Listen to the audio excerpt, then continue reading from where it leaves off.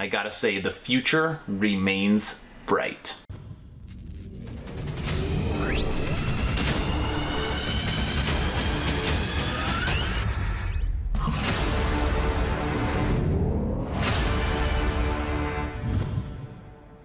Hello everyone, and welcome to Action RPG. I'm your host Aaron, and for today's video we're headed to the world of Last Epoch. The good old developers from 11th Hour Games continue to give us little teases about what is coming for their next update 0.8.2.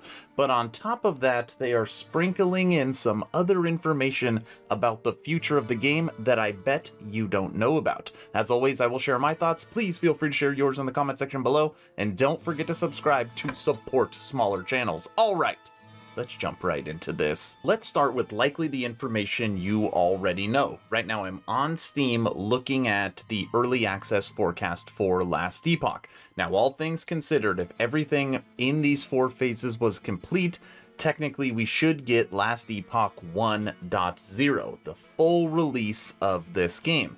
Now, if you've been following this, we have completed phase 1, we have completed phase 2, and we're kind of in phase 3-4. The 11th Hour Games bounces between the two, and this has not been updated since January 11th, so we've gotten tooltip DPS. This has been completed with 0.8.1. Now, the biggest feature that continues to be asked for this game is in phase 3, and that is multiplayer. We want to play with our friends. Of course, it's an ARPG, so we know that multiplayer is coming to this game. There's also multiple endgame systems that are going to be added. We already have the monolith with its timelines and being able to empower timelines, and they just added 3 new islands, so that is good. But we're also going to get an endgame system, Gates of Memoriam, which we don't know what that is. We're going to be getting Lost Memories, and let me read you what Lost Memories is, just as far as what they were thinking when they initially put this in. Lost Memories are game features which are stories of individuals from world-shattering champions to lonely orphans. These lost memories can be found in places that are important to the story of these individuals and can be assembled to gain unique benefits. I have no idea what that means, okay? But Lost Memories is coming. Maybe it's something in the campaign. Maybe it's you're running an echo and you come across a lost memory and it takes you somewhere else, right? So that is supposed to be coming. In phase 4, we're supposed to be getting an entirely new chapter. We're getting the last 3 classes, which is the Rune Master, Warlock, and Falconeer. Most people I know really want to play the Falconeer. That is basically the pet class for the Rogue, and they're going to use ballistas. It's going to be a lot of fun. I want the Warlock. And like, I got a poison build ready for it, okay? Then we're going to have the trading system, the Bazaar. Now, the Bazaar is actually going to be a hub. Now, this is how I envision it. Endgame, when you're playing with friends, it'll be like meet at the Bazaar at, 7 p.m. We can look at each other's gear, you can trade, you can maybe look at like the auction house for this game. It's going to be the main meetup point for endgame progression or multiplayer, and of course all trading. So the Bazaar is coming. On top of that, we're getting another endgame system, Epoch's Call. We're getting legendary items. We just got tooltip DPS, and then we're getting the Eternity Cache. Oh, I've never heard of the Eternity Cache. This is something really cool. Let me read that for you as well.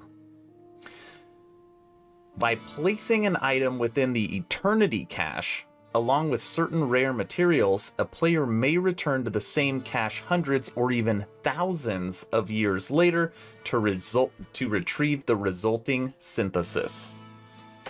If you haven't played Last Epoch, it's like you jump different timelines, so you jump different eras. You're fighting dinosaurs and you're fighting knights and skeletons, so the idea is if when you come across an Eternity Cache, you could potentially get something really good, but it's open, so you got to defend it, and you might have to fight, so kind of a cool system. So right now we already have the arena, we already have the Monolith of Fate with timelines and echoes, and we're going to be getting potentially 4 other endgame systems. So again, I always tell people, don't sleep on Last Epoch. You always hear about D4, you always hear about Path of Exile 2. This game will be a contender once it is finalized, okay? So that's the stuff you likely already know.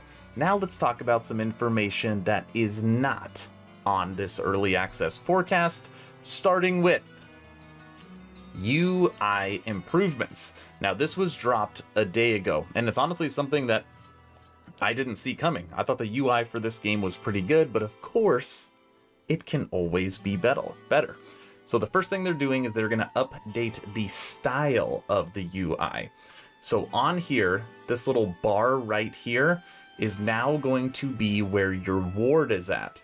Normally your ward like takes over your life and then like slowly goes down until it turns red again. Well, now you're going to have an individual bar for your ward. And then obviously you can see on here all the different little styling and stuff they are doing. It looks really, really good. I like it. Like I said, I wish I could have no UI, but that looks good. You get the ward display. Here's kind of an idea of how it's going to look. Looks clean. There's going to be new controller variants. All we care about is PC. I guess maybe you can use a controller with your PC, but people that want to use a controller, there's going to be a new variant.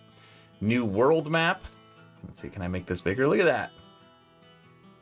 You get the little squid in there. I mean, it looks good. Nobody's asking for this stuff, but obviously it's the details, right? Just makes the game look that much more clean. They're refining it. They're polishing it. I like it. All right, go away. Removing the quest window. Good. I do not want that up there. New class passives window. We're going to have to see what that looks like. And loot label optimization. In patch 0.8.2, we'll be updating the organization of loot labels to be more efficient. We do not anticipate any perceivable changes to this behavior. This change will be most pronounced when a large number of loot labels are presented on the screen close together. To offer an example, when there are 140 items on the ground close together, the update will cause their loot labels to take approximately 85% less frame time, heavily improving their impact on frame rates. In other words, the process will be approximately 5 to 6 times faster. I like it, okay? So all the stuff I just read to you, plus UI improvements, but we're not done there. I think it was 4 or 5 days ago, a developer from 11th Hour Games did a stream. And during that stream, he was taking questions. And during that stream, I was taking notes from his answers. Let's log into the game for a second. We're starting off with Primalist. Right now I'm logged into my Shaman. And looking at him, I haven't played this character in a while. It looks like he's going to need some gear.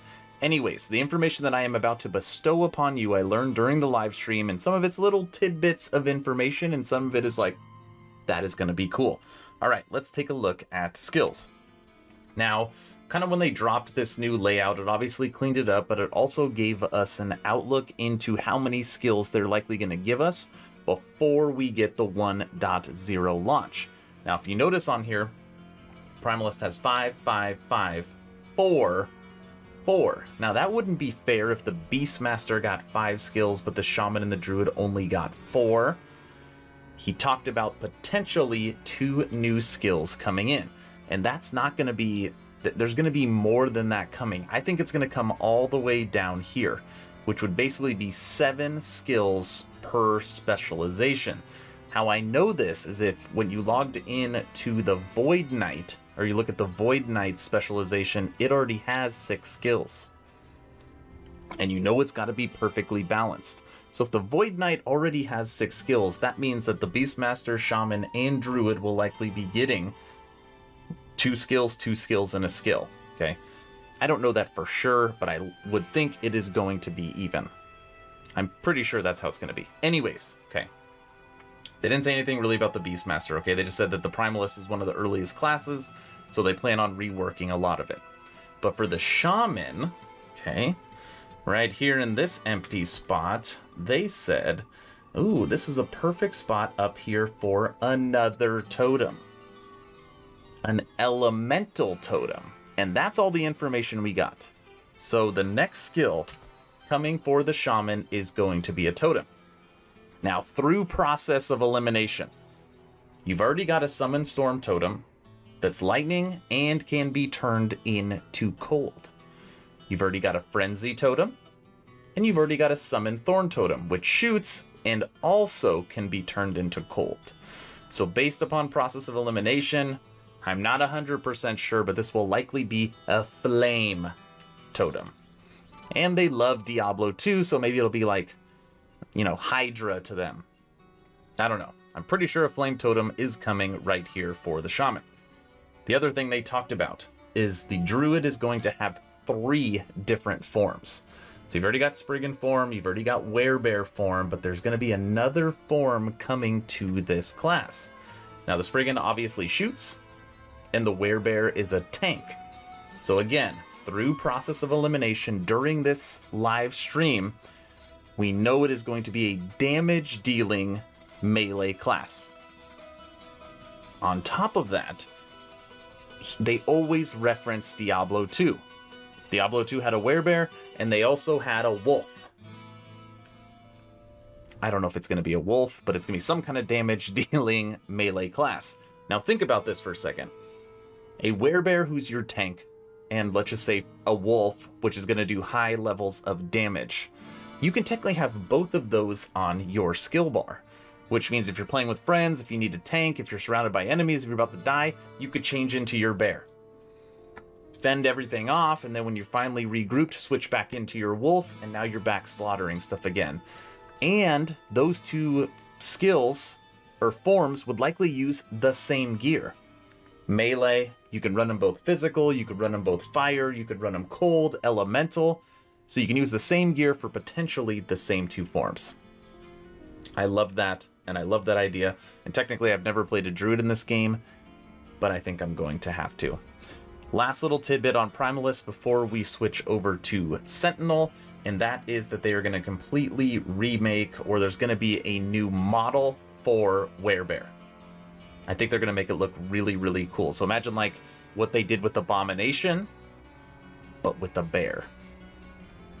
Yes. Now logged in to the Sentinel. Now something that kept getting brought up during the live stream was, when are we going to get a tree for stances? And I've heard this over and over and over again. I've also heard rumor that stances are going away because they don't really work within the game. And you've got your armor stance, and then you've got your damage stance, right? And the developer was talking about how he has personally worked on making a skill tree for the stances, and it is very, very hard to do. It was the same thing that happened when they were working on auras. So the Sentinel or the Paladin has Holy Aura. They had multiple auras, and they couldn't figure it out, so they combined all the auras together, and then you can basically take, you know, however you want on the skill tree to make that aura what you want. Now he said that's likely what is going to happen with stances, or maybe, and I want to say he kind of alluded to this. I guess I'm reaching just a little bit.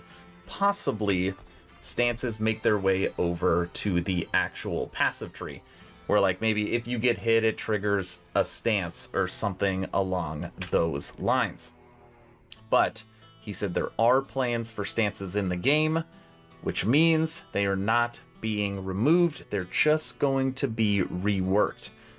11th Hour Games really does not want skills on your action bar that you aren't using.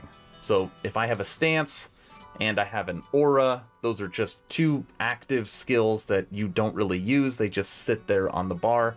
That is not what they want. That's kind of why they probably haven't been working on stances, because they don't really know what to do with them. But again, there is a plan. Still not done. I've got my phone in my other hand, and I'm going to read you through my notes about the future of this game. Stuff you might not know. See, I'm a good note taker, a good student. Okay, ready? New AI for summons.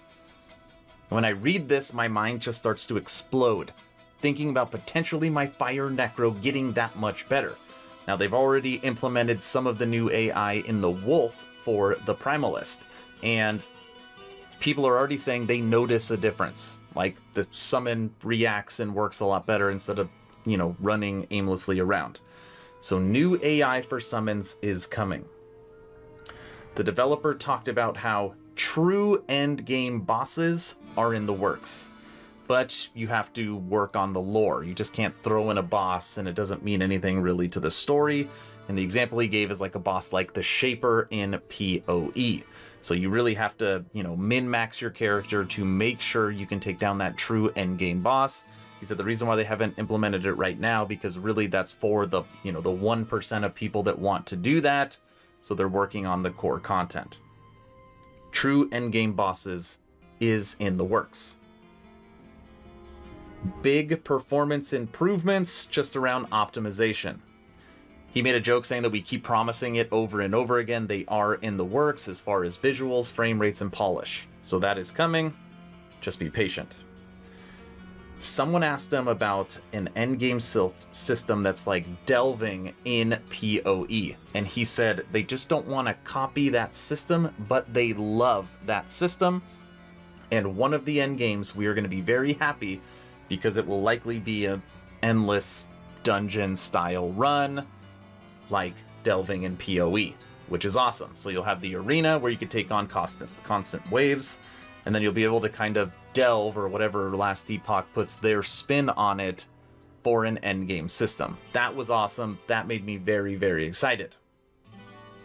I like that. We're still not done. I've still got 3 things. Now this one's not really big. They're talking about, again, redoing what the death, or what happens when you die on the monolith. Do you get set back? How many different runs?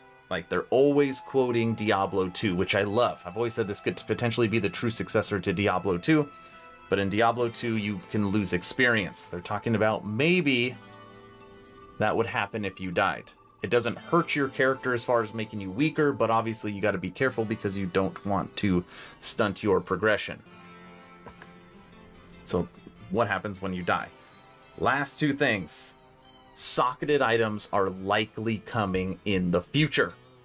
So potentially an affix could roll, or one of your affixes would be a socket, and then obviously there would be materials for that socket. Or maybe you'd have your 4 affixes and you'd have a socketed item. They're working on that, they're testing it, they're talking about it.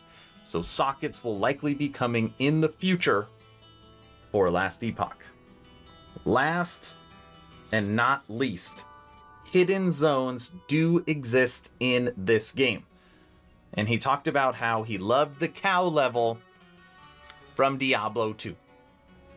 And there's more to come. Right now they exist in the game to show that there are hidden areas in the game. And there'll be more to it later on, which makes me think what the Eternity Cache or whatever it's called, maybe you got to find the hidden zone to find the cache, to put your stuff in, for it to synthesize. Maybe those 2 things go together. I don't know. Continue to say it. The future is bright for Last Epoch. I just want them to nail multiplayer. Obviously, there's going to be bugs. There's going to be performance. You're going to have 3 people on a team all running Fire Necro Wraiths. And how are the frames going to look? You know, this is an early access game. All that stuff's going to happen. But continue to optimize, continue to polish. You guys are on the right track with all of this stuff. And I truly believe you will be able to get this game out quicker than D4, quicker than PoE 2. Establish your fan base so that they can't take it away. All right, that's all I got today. I want to know what you're most excited about. Did you learn anything today? Am I just reciting old information because I don't follow it close enough? Let me know in the comment section below. If you have not joined the official Action RPG Discord, please do so. Approaching 700 members, great conversations every day. The idea is to create a gaming community that can jump from game to game together so you never start the server alone. Link for that Discord is in the description. Thank you all for watching. I hope you enjoyed this video. Stay home, stay safe. Do not forget to join the official Action RPG Discord. Aaron, out.